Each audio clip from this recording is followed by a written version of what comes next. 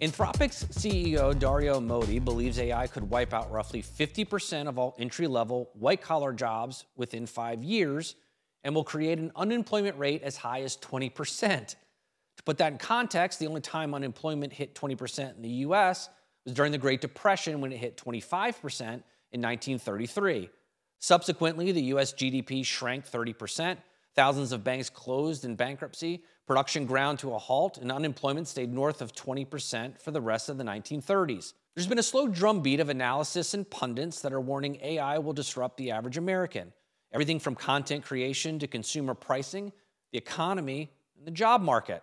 If you end up in the wrong echo chambers, you'd think we are heading for the Terminator 2 movie playing out in real life. We are watching unemployment rates for college graduates hit all-time highs, mass layoffs in tech, and automation powered by AI eliminate physical work in production and distribution environments.